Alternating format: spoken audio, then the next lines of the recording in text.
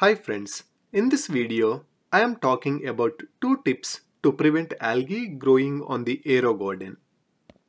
First one is related to the pods.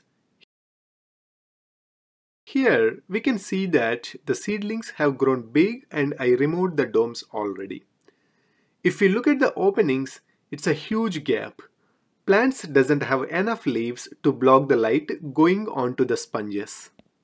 These sponges are wet with nutrition water. When water, nutrition and the light get together, that's when the algae starts growing. The light can even go straight to the water in the bowl. I see the sponge is not completely covering the pod, especially at the top.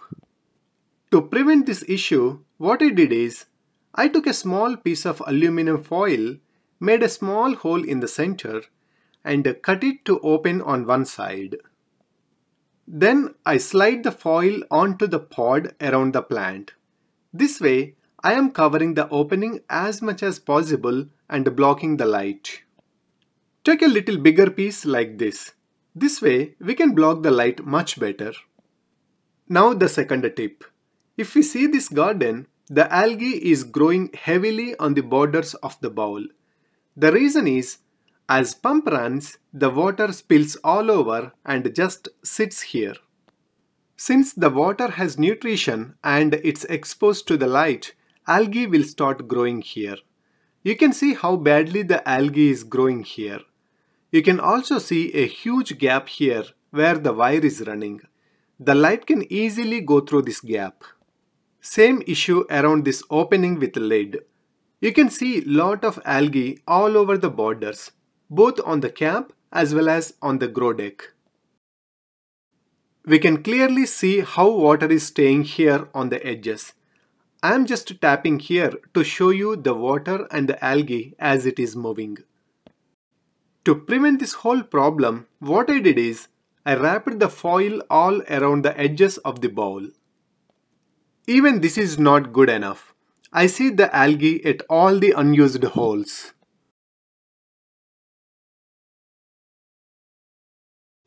I see algae even on the water opening. I don't see any algae on the outside edge as outside edge is covered with foil.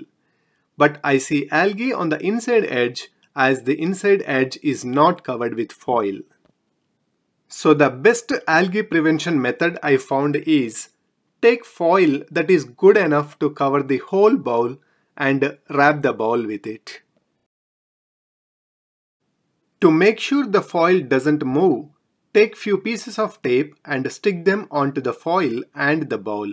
This way it won't move. This foil wrap looks ugly, but it's better than seeing algae in my opinion. We need this extensive covering only in the initial days until the plants grow big enough and covering the bowl. Once the plants become bushy, light will be blocked anyways and we can remove the foil. We can reuse the same foil on another garden, which I always do. Reuse is a fundamental principle of sustainable environment. Thanks for watching my video. Hope this helps.